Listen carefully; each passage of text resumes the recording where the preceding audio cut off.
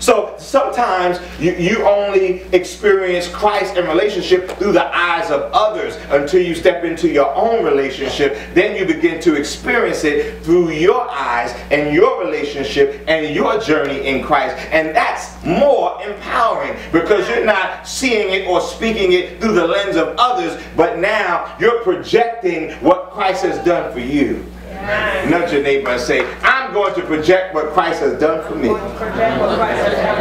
He didn't give us the spirit of fear. He's given us the ability to have power, the spirit of power, love, and a sound mind. And so we need to flow in our talents and allow God to empower us. That's why we need the Holy Ghost. Somebody say we need the Holy Ghost. We need the Holy Ghost because the Holy Ghost is our teacher. He's our supernatural keeper. He is the one that empowers us. Yes. He's the ignition to the flame.